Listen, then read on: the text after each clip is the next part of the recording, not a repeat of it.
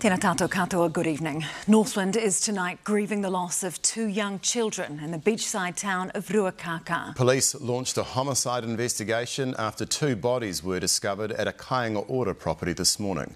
A karakia has just taken place in Ruakākā. Zane Small has the latest.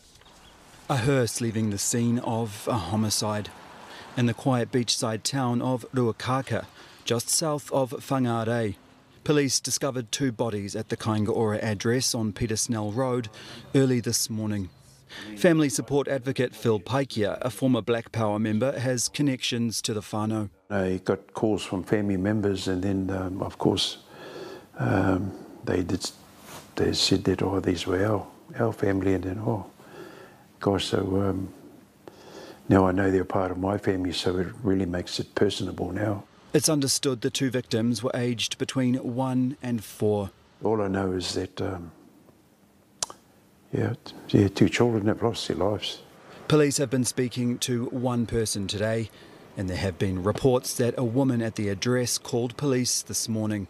Phil Paikia has spoken to police about it. They did say who, but that's not for me to say really. All I know is that someone's been arrested. Whangarei Mayor Vince Kokorulo described it as tragic and shocking and said the family and community will be reeling and will need support. Police today encouraged the Northland community to look out for one another and said if anyone requires further assistance, there are a number of support agencies available. Reg and his grandson Luke live around the corner from the crime scene. Pretty shocking really. It's a good community. We have had a bit of trouble in the area over the recent years and that, but yeah, pretty sad to hear about that. You never really expect anything to happen like that around this area. Just a real shock with the movement. They worry there isn't enough support for the community. There's a lot of pressure on people out there. Things getting tighter all the time. Less money going around. It's getting bad. Because like so many in this small town, they're still trying to comprehend the enormity of this tragedy. Oh, kia ora, Zane. What a tragedy. Have we heard anything more from police tonight?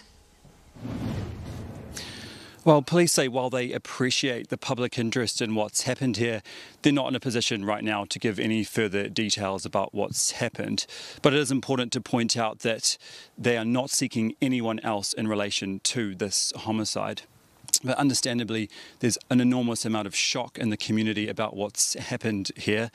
I've been told that the 2 young children attended a daycare called Educare and that a karakia was held late this afternoon.